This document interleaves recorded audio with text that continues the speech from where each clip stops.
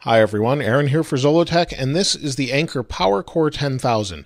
Anker was nice enough to send this along, and they're known for their great power products, and this is actually a PowerCore, which means it charges your phone. It's a battery of sorts. It's just under $30, and I'll leave a link to them in the description below, and this particular one is pretty small. It's smaller than a deck of cards. And I haven't opened it yet. I wanted to show you this, what it looks like before we did that. And this comes with the charger. So let's take the little charger out of the box here.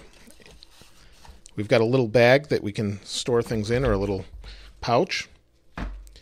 And this has usually a micro USB is what they charge with. So you've got a micro USB to USB. And then you've got a little pouch that you can store the battery in. So let's go ahead and open this up.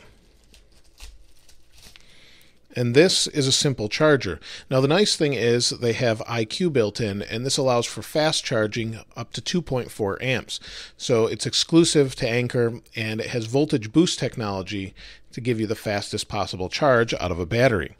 Now it only charges the one thing at once, but it's really small and will charge your device up to about 3 times. So if you've got an iPhone or an Android phone, about 3 times and it will fully charge that device, and then you can simply charge off of this. So we've got a button here on the side. Push the button, it gives us an indication of how full it is. So if we want to charge something, I've got one of Anker's reinforced lightning cables here. This particular cable just plugs in like this. Let me grab an iPhone here.